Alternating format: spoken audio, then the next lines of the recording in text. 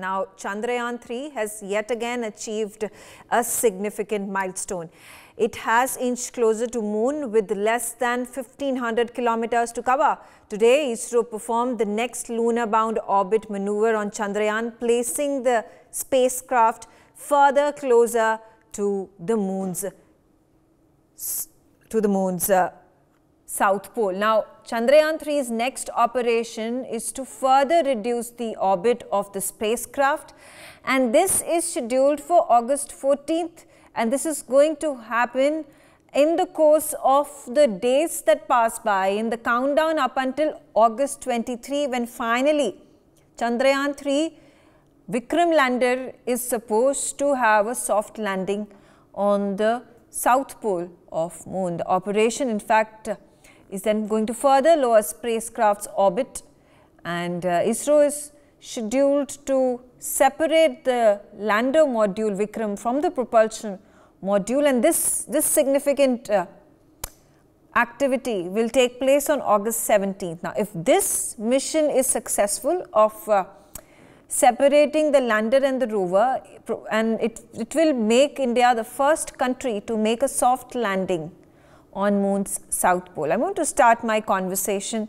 with my panelists, and let me get them on board one by one. Group Captain Vijay, it's an achievement as and when the days pass by, and we are inching closer to the August 23 landmark day, when the lander is supposed to be reaching the South Pole of Moon. These orbits continue to reduce, and the speed at which the Chandrayaan 3 spacecraft is moving also reduces significantly.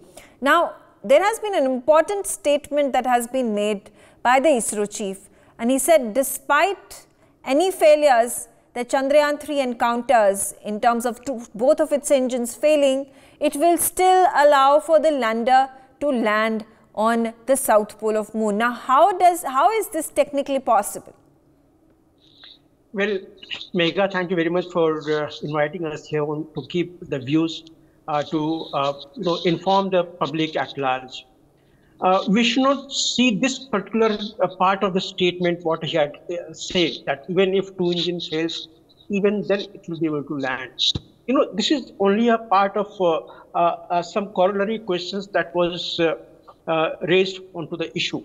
The thing is that, as you have introduced the subject, Chandrayaan has been inserted into the lunar orbit.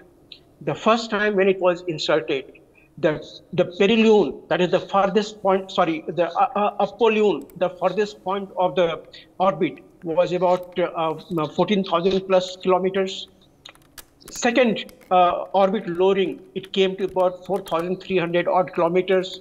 Today it has just, you mentioned that it is at about 1,800 kilometers or so. No, these are the phase 4 of the Chandrayaan.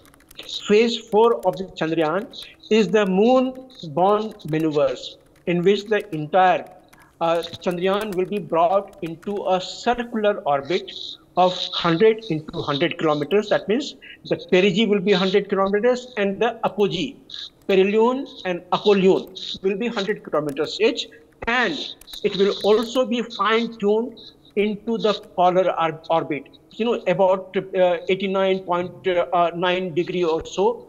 So all these will be fine-tuned, and today is only 9th of August. 21st is reasonably far out, 21st, 22nd. In this cushion time, I think ISRO is going absolutely right on the track. They should be able to do this. Now, coming back to your second part of the question.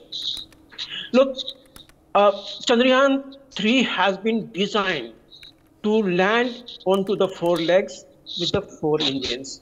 And these 4 engines are, each of them are the Vikram engines. They have got about 800 odd newtons of the thrust power at 100%, and 801 newton, just for the sake of your viewers, let me explain. 1 newton is equivalent to about 0.225 pound.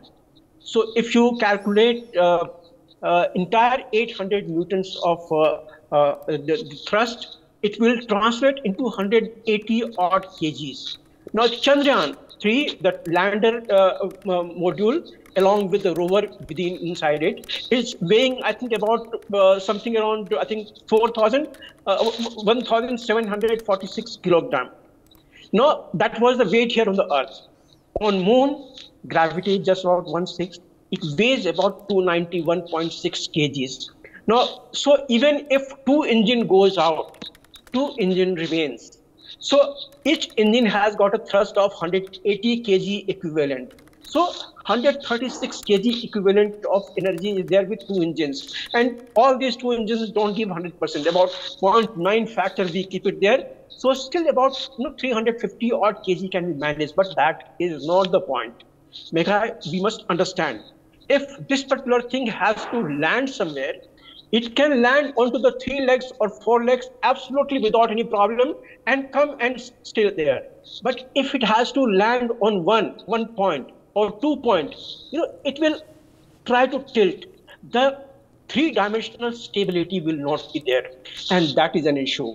Even though 2-engine thrusts are good enough for this 290 odd kgs of the lunar weight Chandrayaan module to land there, 2 engines may not be sufficient to give the entire stability onto 3 direction. So the first choice of giving the 4 engine is that with the about say 40% of the thrust in all 4 engines distributed equilaterally, give a complete lateral stability in 3D, and that is how it is designed to come. Okay. What I'll just take another 10 seconds. Quickly, what Mr.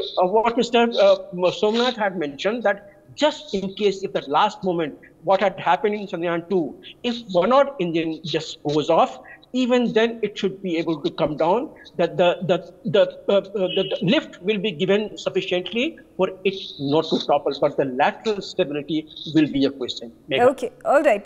Group Captain, thank you for sharing that detailed summary of how Chandrayaan 3 is then going to maneuver in the coming days up until August 23, and then we are going to eagerly anticipate for the soft landing that takes place, hopefully. Now, Wing Commander Sudhakaran, taking on from where Group Captain V.N. Jha left off. Now, in terms of the engine still operating, and also the very important and challenging task of slowing down the speed of the Chandrayaan spacecraft right from 6,000 kilometers per hour up until 0. Also, if you could shed light into the comparisons that we can make of the route that had been taken, of the flight that had been taken by Chandrayaan 2 and Chandrayaan 3, and where exactly is it that Chandrayaan 2 ended up wobbling, causing for no communication to take place between ISRO and the aircraft?